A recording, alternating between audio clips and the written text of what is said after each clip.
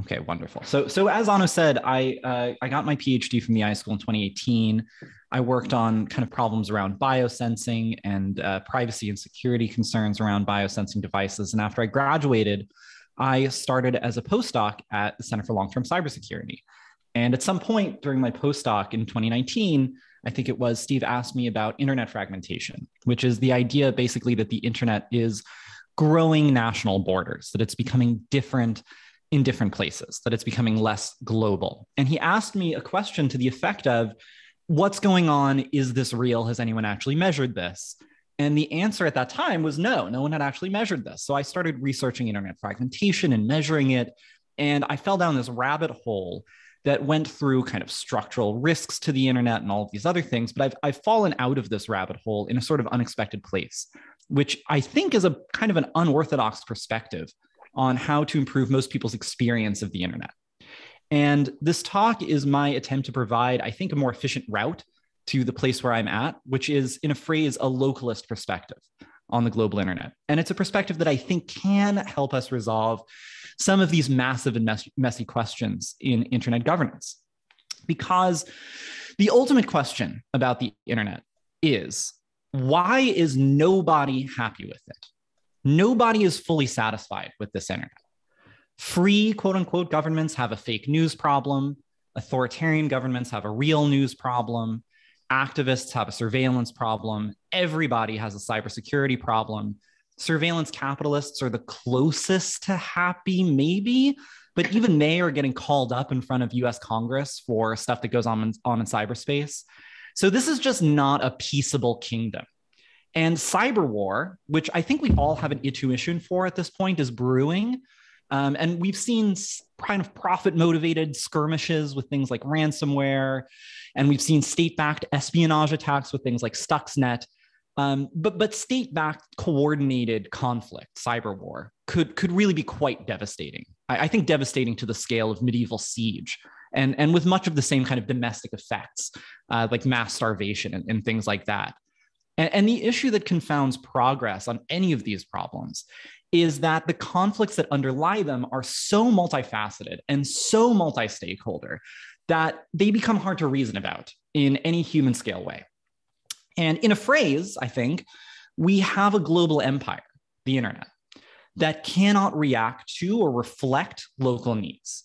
And empires that fail to reflect local needs historically have tended to fall apart, and often very ungracefully.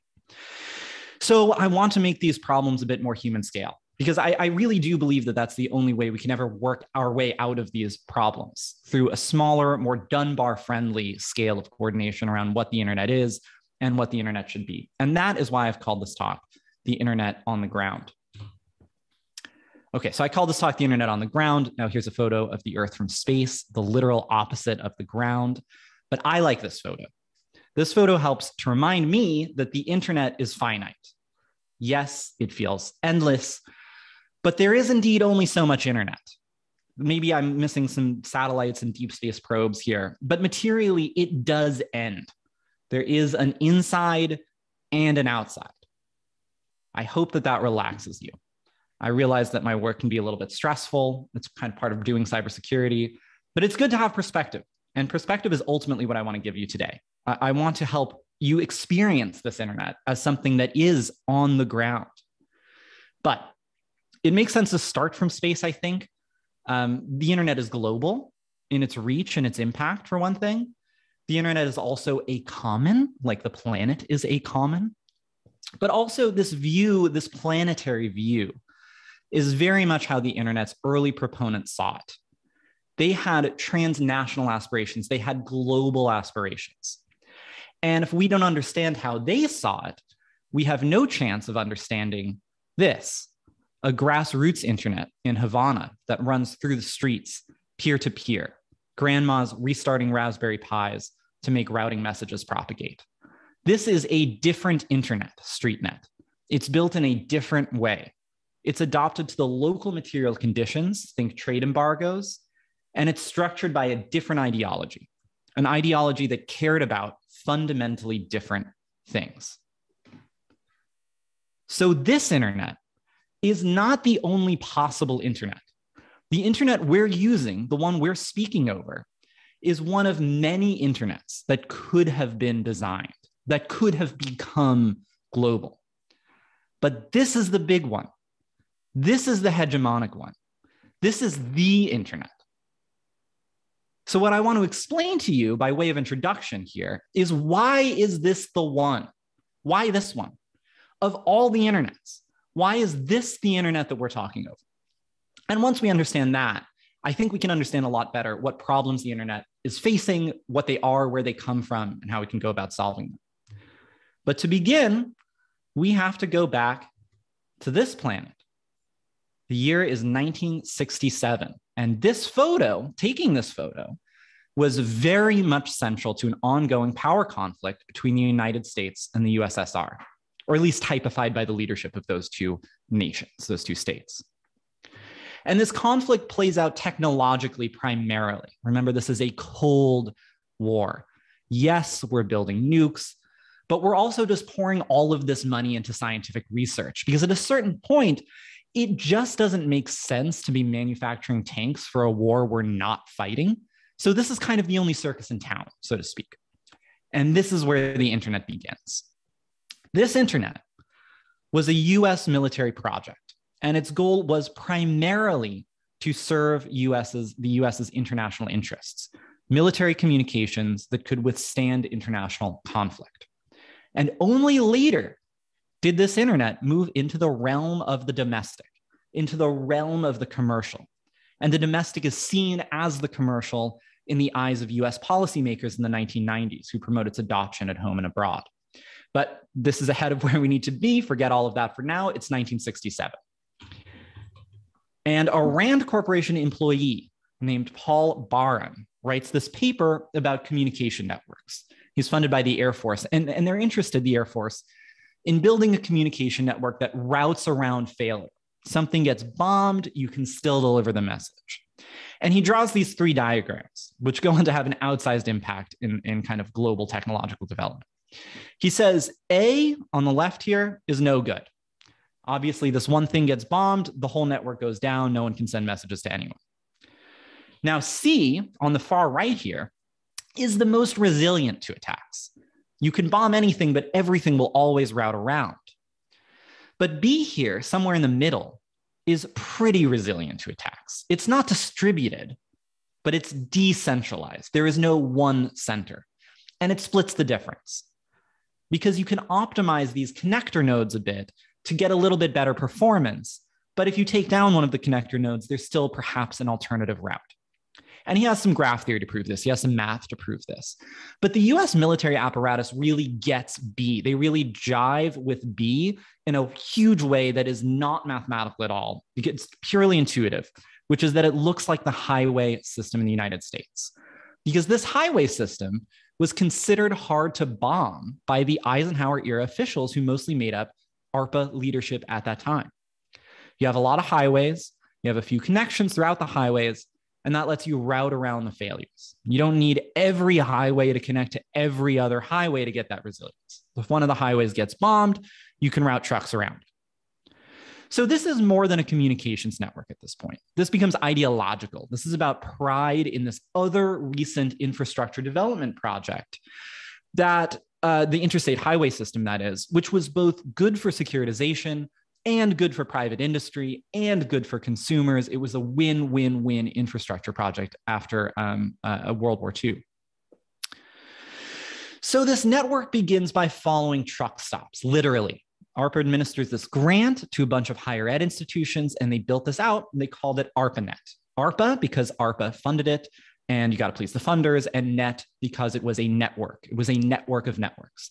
Small local networks are kind of easy to make. You just connect all the computers to a central point called a router.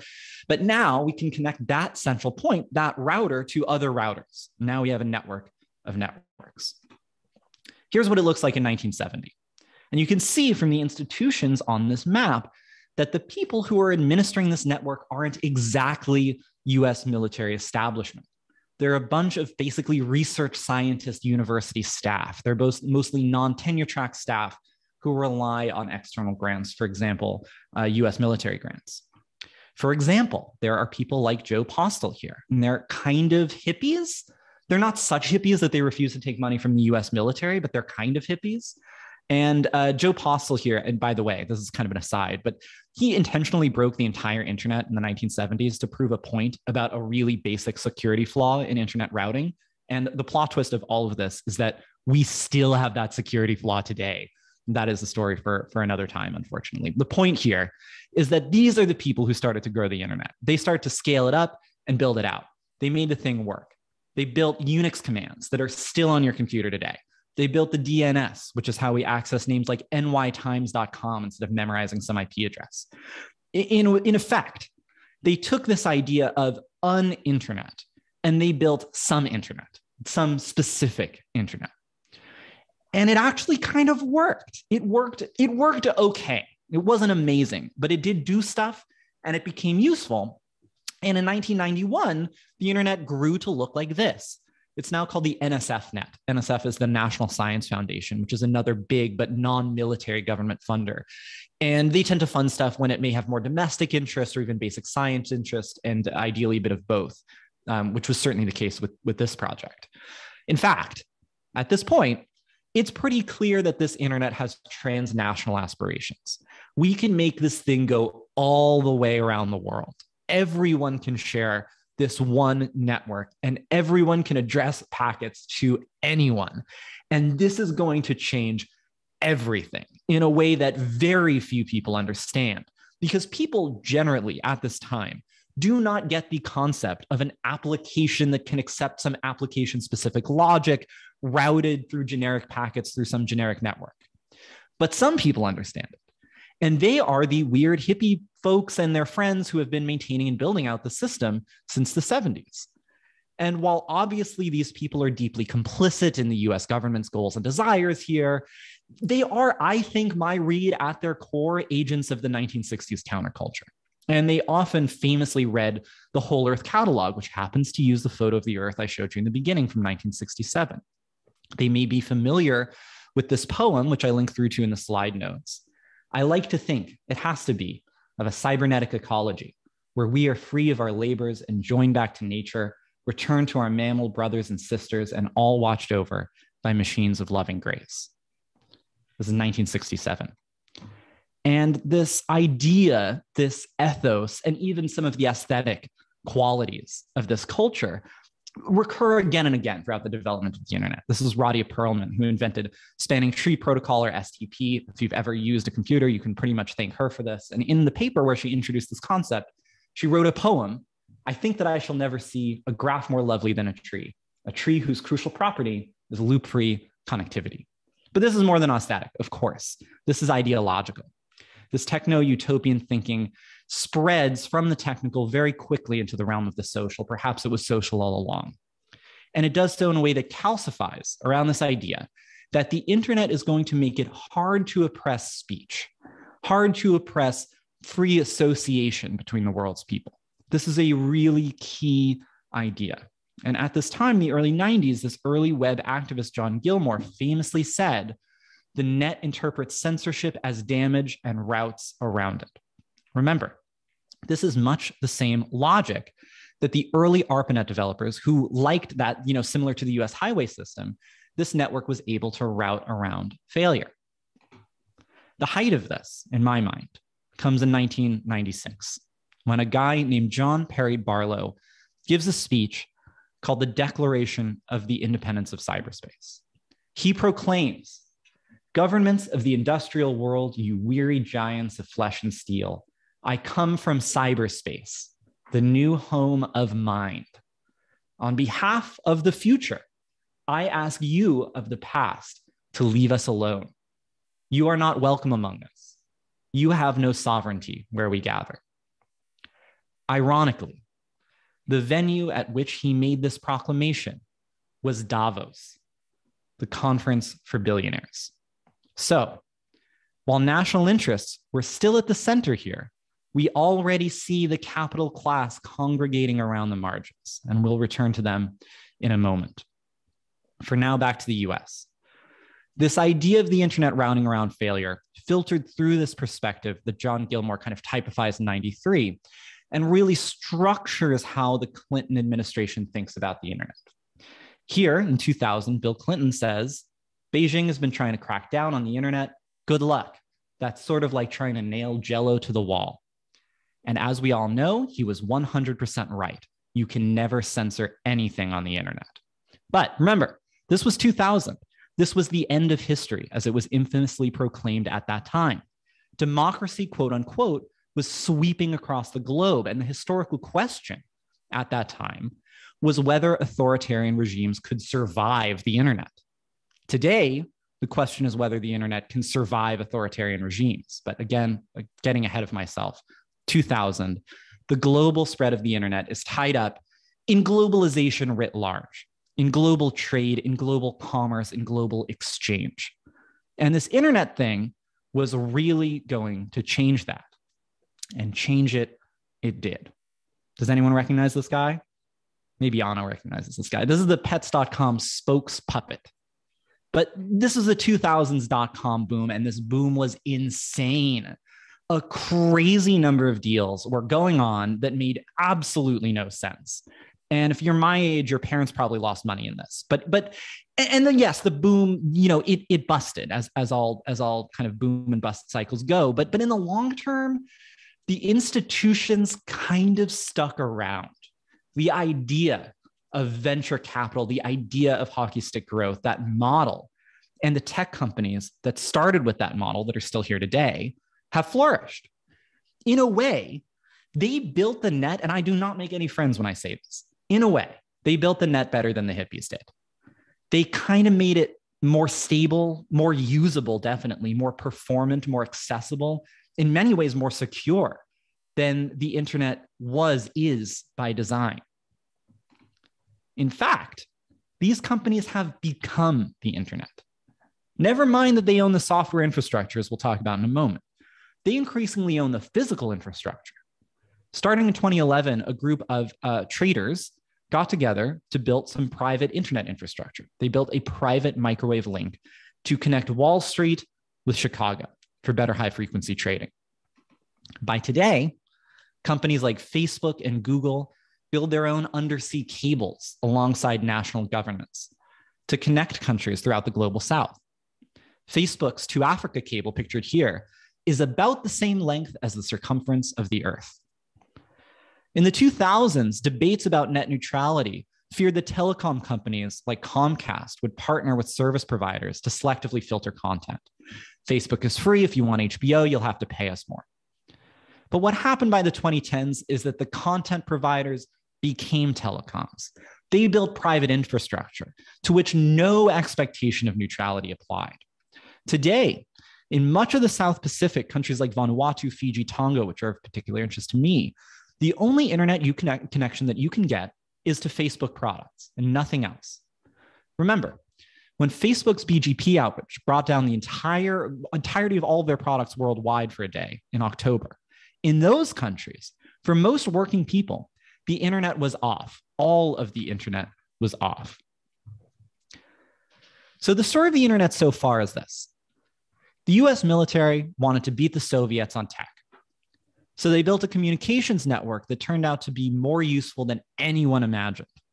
In the 1990s, a small but influential group of techno-utopians planted a liberatory flag in this network, and business people influenced by the libertarian aspects of those utopians' ideology built private companies that flourished and consolidated until those companies became the internet itself. Those companies helped the US achieve some degree of economic growth. They helped the US build a global reach for domestic products. But somewhere along the way, the US's deference to private enterprise got the better of it. And today, tech companies, the private fiefdoms the American internet minted, compete for power with the state that birthed them. As John Perry Barlow prophesied, someone was granted independence in cyberspace, albeit a partial and complex kind. But it was not us. It was the participants of Davos Conference Future, the owners and shareholders of the mostly US domiciled corporations that now provision this internet as we experience it. And those corporations themselves compete with nation states for power and influence. The ongoing conflicts between Facebook and the US government over political news, or between Apple and the US government over encryption, are at their core questions about those companies' ability to adequately participate in the US's regime of securitization. So what does this conflict between the US government and its tech companies look like? Well, remember, the internet here is decentralized, not distributed. That means that while there is no one center, there are several key control points upon which pressure can be applied. Some of that pressure only matters locally, like blocking websites in your territory, which is what China does with the Great Firewall. It's inaccessible to you. But some are global. Some control points affect the entire world. Those control points represent the parts of this internet that are globally shared. Imagine, instead of making a website blocked in China, you make it blocked for everyone. That's a global control point. So what are these control points and who owns them? One perspective on this is kind of what happens when you visit a website. This is what happens. Don't read this. The point of this chart is that it's overwhelming. We have to simplify. We have to identify a finite number of types of institutions that everyone relies on. Here are 6. I identified these earlier this year working with the Internet Society. This work is greatly influenced by the work of David Clark. And remember, forget your local ISP like Comcast, who can maybe decide what you see. These are the institutions that manage what everyone in the world sees. Now, of those institutions, what proportion of them by market share are based in the United States? What proportion of them use services based in the United States? And the answer is a lot. In fact, the ones that it's arguably easiest to route around, web hosts, data centers, where the goods are kind of fungible and you can move between providers pretty easily, those are less US dominated. The ones that are really troubling are the things it's hard to route around, like naming or securing your traffic. Let's start with naming. Let's start with domain names. I love domain names. First of all, I think they're hilarious because they're clunky and they don't work very well. They're really, really old and like, what is .com? But I love them because the benefits of global naming really are enormous. There is one human readable string that maps to exactly one web resource for the entire world. That is incredible. But how do you get one? Well, first you go to a domain registrar, someone like GoDaddy, and you say, I want substack.com, please. So they go to a domain registry backend, .com domain, top level domain, or TLD, which you see here. And they say, hey, are there any domain names in the .com TLD called Substack? .com TLD comes back and says, no, there's no Substack here. And the domain registrar can now go on and sell the domain to someone else, and the TLD makes a fee or whatever that might work. The backend registry makes a fee or however that might work. But these registrars and these registry backends are companies and nonprofit organizations, and they are based somewhere. And by volume, 66.3% of domains in the world that people visit, and something like 99% of the world's most popular domain names are registered on top levels where the registrar or registry backend is domiciled in the United States.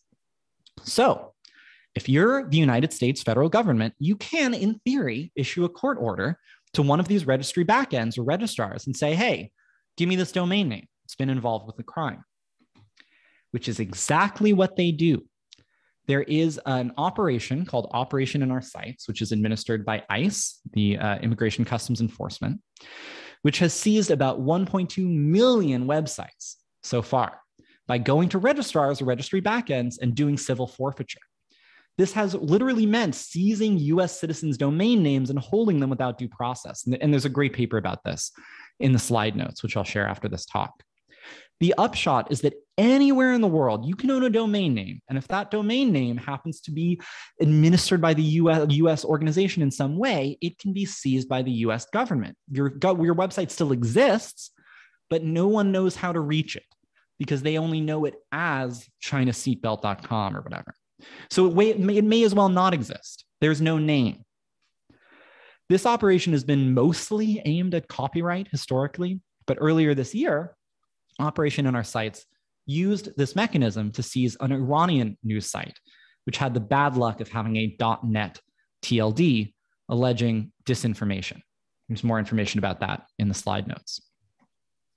So far, only TLDs have been subject to this regime, but I have a really strong hunch that at some point we're going to see this applied to other types of services. SSL certificates are a great candidate. If you've ever seen that lock in your browser next to the URL bar, that's because somewhere, a certificate authority issued a valid TLS certificate for that site.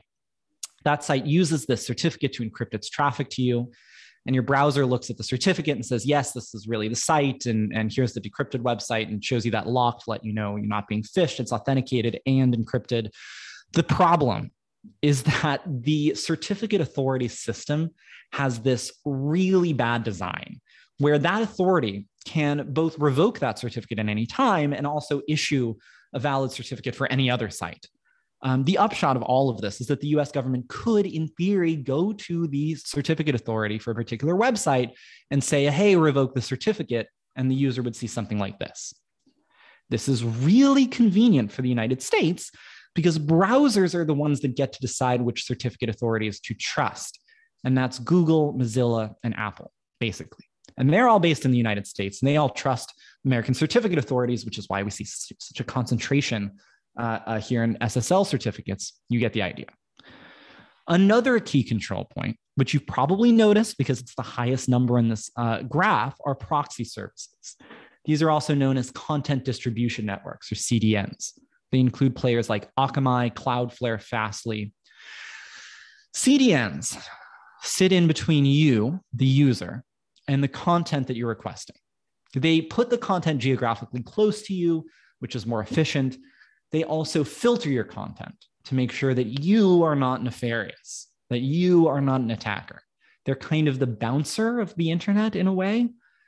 I really, really like to troll people who work at these companies. I'm truly on the record saying that Cloudflare should be nationalized, and I've linked through to that in the slide notes. And the reason that I'm hard on them is that they are so ripe for both political control and cyber attacks.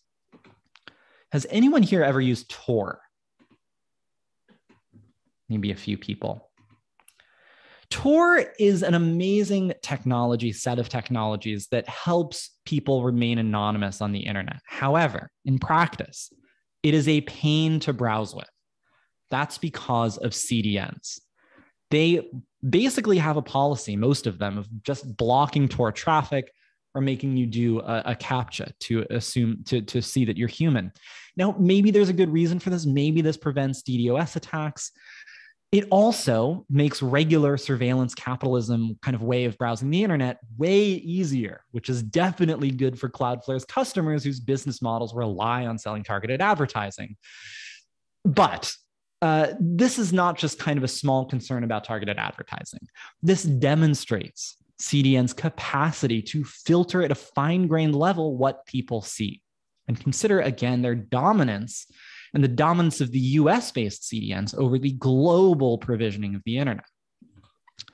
And it's not just little complaints like this.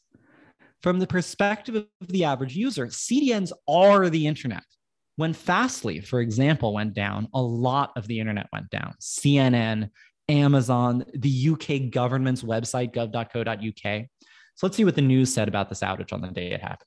Brian Stelter is here for us in New York. Brian, I don't ever have to remind you about the real world implications for this. You follow it so closely. You know, you pointed out that this outage was so widespread that there was this quick ripple effect, like the kind that we just pointed out there.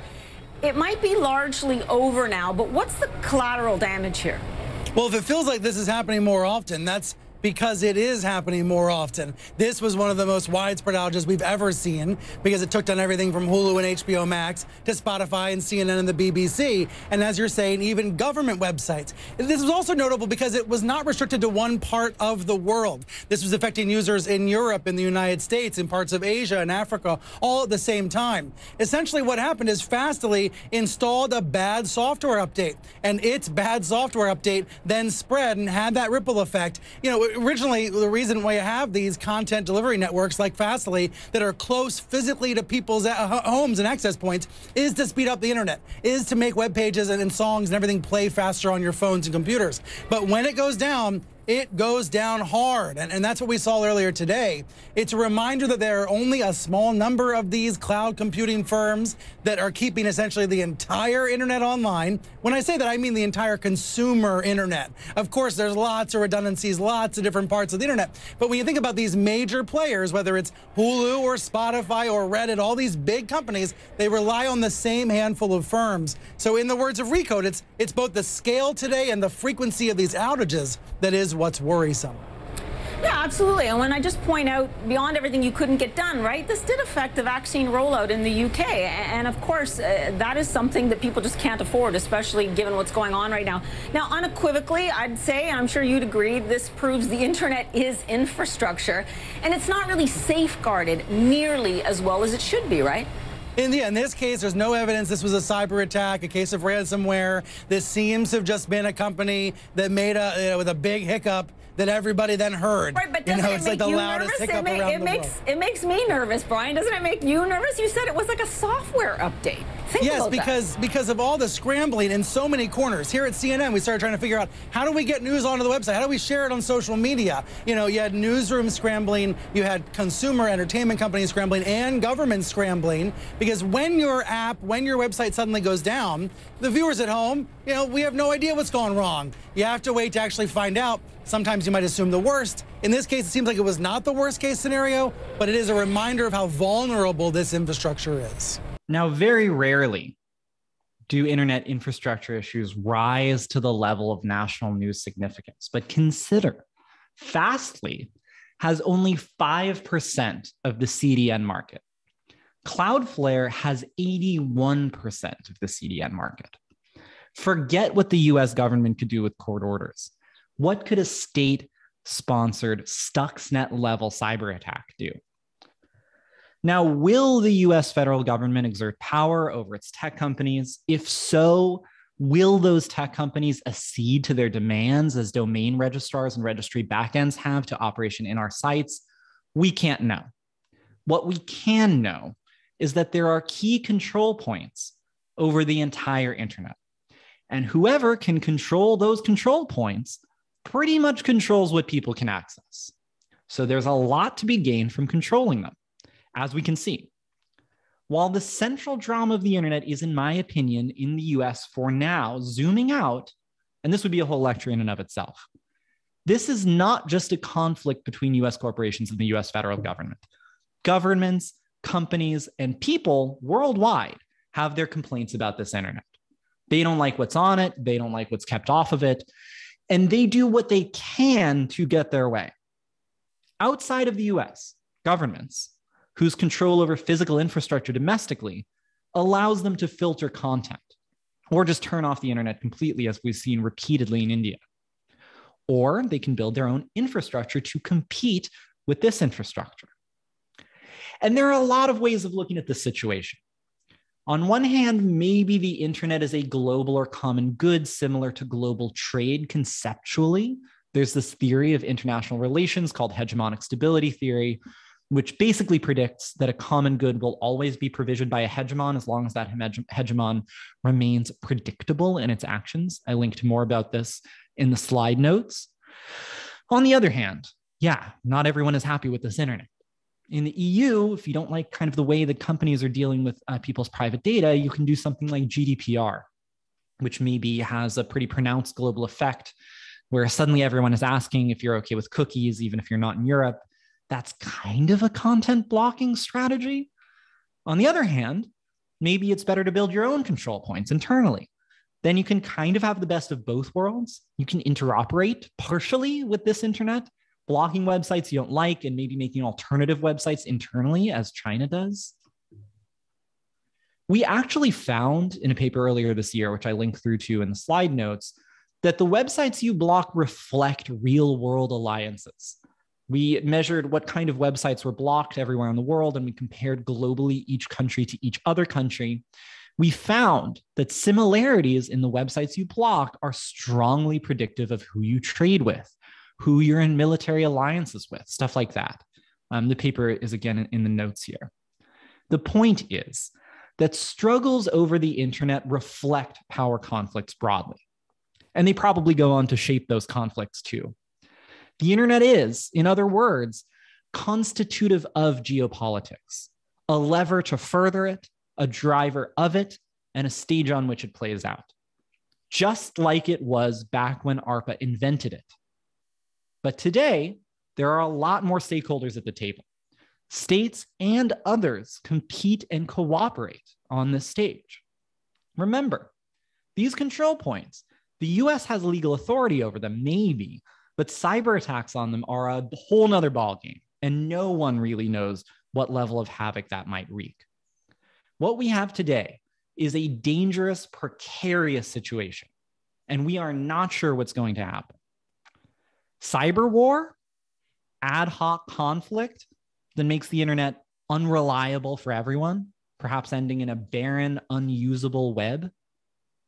Fragmentation, siloed internets fragmented into national blocks that trade together. Countries outside that block connect only imperfectly or partially. Or hegemony, an internet that's truly global, but globally censored and surveilled. Total control, a clamping down by the US state apparatus on this internet, perhaps riding it out until this internet becomes someone else's hegemony, China's hegemony, a corporation's hegemony, like Meta's hegemony, or a consortium of corporations, like in the 1992 novel Snow Crash, which coined the word metaverse, in which the US had fallen completely to private interests, which have divvied up the United States into privatized fiefdoms.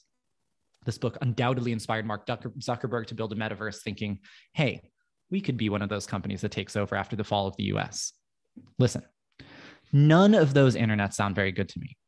And this internet, it's always been in a state of flux. It always will be. But this internet was never really built with popular governance in mind. It was always a tool of power. It was built for powerful people to do their power better. And it got away from its original designers in the US military in some ways that are surprising, maybe, but maybe not that surprising.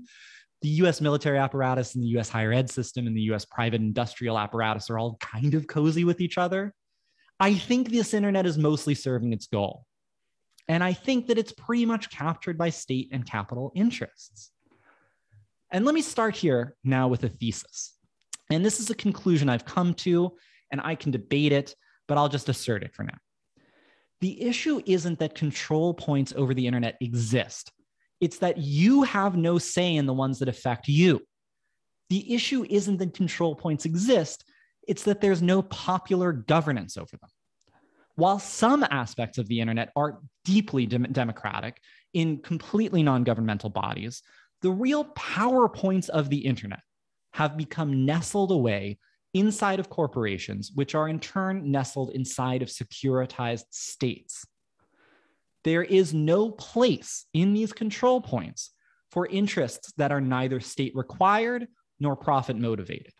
There is no room for local communities. There is no room for popular governance.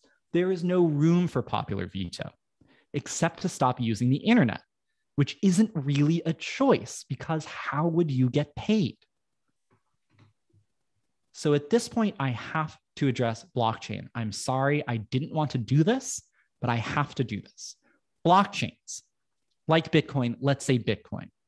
Bitcoin relies only on the protocol layer of the internet. They work on IP and BGP.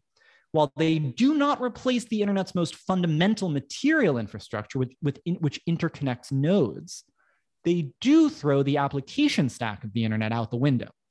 They provide another possible application stack. And that, in and of itself, creating an alternative application layer is actually kind of amazing. I hate the way Bitcoin does it with proof of work, which is an ongoing environmental disaster. I hate that projects like Ethereum, which aim to provide the common good of reproducible computation at scale, still haven't moved away from proof of work to proof of stake, despite many high-performance implementations of proof of stake in networks like Cosmos. And of course, I hate blockchain's roaring 20s speculative public face. Eric Adams getting his first 3 checks as New York mayor in Bitcoin, the public UC Berkeley funding its operation through NFTs of the CRISPR patent, DAOs buying the Constitution of the United States because scroll emoji. Ali Braylon and Mother Jones recently described the speculative phenomenon as the only rational response to an irrational market. Hey, NFTs may be a scam, but so is the economy. But that's a debate for another day. None of that is my complaint about blockchain today. My complaint about blockchain today is that even the blockchain folks who are well-meaning, which is some very, very small subset of the community who work on kind of non-grift projects like Helium and Cosmos and Juno, believe in this sort of naive technological determinism sometimes. They want to do the revolution, but they think they can party while they do it because they think their tech will do the revolution for them. That's never how it works. That did not work out for the techno-utopians. If this community, even the good parts of this community, isn't careful, they will deliver their technologies to the same state and capital interests as their predecessors. One person who isn't naive about this, by the way, is Ethan Buckman, who I linked to here, linked to in the slide notes. This is a truly heterodox person who really influences me. And one of his core observations is that the original network of networks was the empire. Empire connected smaller societies and forced them to interoperate. That was its innovation.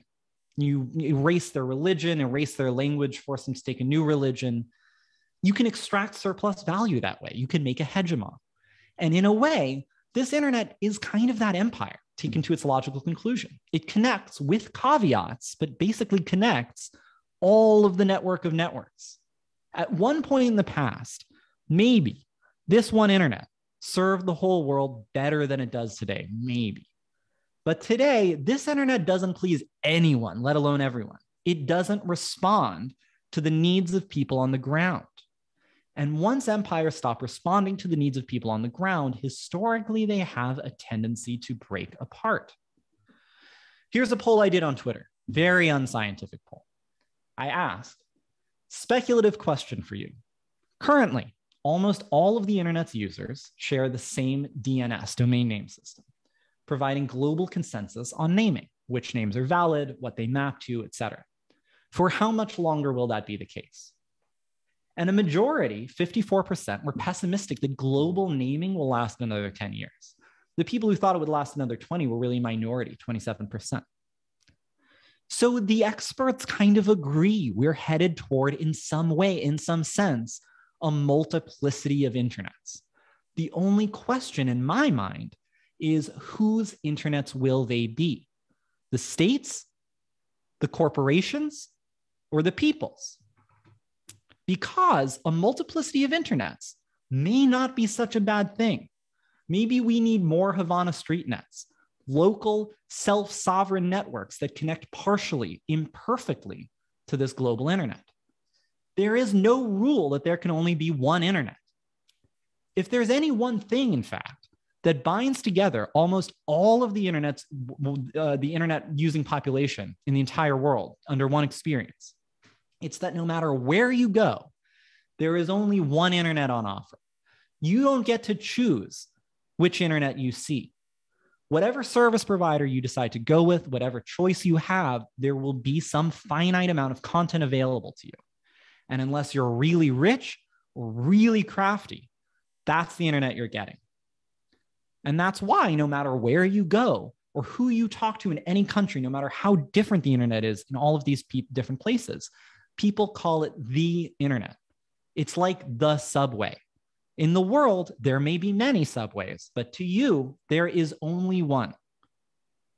So this is in some sense the purest form of control. It is the control of no alternative. So what would alternatives look like? They may look like this.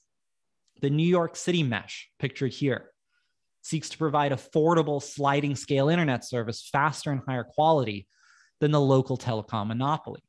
Volunteers build radio towers on rooftops and manage routing tables. Others, like the Mycelium Mesh Network, built in the wake of the BLM protests of 2020, provides a backup network. Resilience. In the case, law enforcement cuts telecommunications infrastructure to control a protest or civil unrest, a strategy pioneered by the BART police in 2012. Remember, this internet may be global, but your experience of this internet is always local. The internet to you is equivalent to its final hop to you. From your perspective, this internet is always on the ground. And that basic fact can make this internet very different in different places, particularly in authoritarian regimes, as we've discussed a bit. But it also opens up opportunities to build new internets. What to you looks like just a normal Wi-Fi network may in fact connect you to a completely different technological stack. The limit is really our ability to organize. Because at some scale of organization, there's this. This is Guifi.net, a mesh network centered in Spain's Catalan region, a peer-to-peer ISP that's explicitly anarchist in its ideology, blending community-run internet with goals for an independent Catalonia. Guifi connects about 37,000 machines, and it has no CEOs, no leaders. Anyone can build infrastructure and extend this network. The infrastructure they build becomes part of the commons. And speaking of the commons, let's return now to the earth. There are people who will tell you the internet will never fragment because the global shared communications network is too valuable for everyone. Like the climate, it's a good we cannot do without. And I don't disagree. But what parts of that network do we need to agree on? All of it? Everything? Or is it possible to build something more confederated? A network of networks that connects globally, but voluntarily.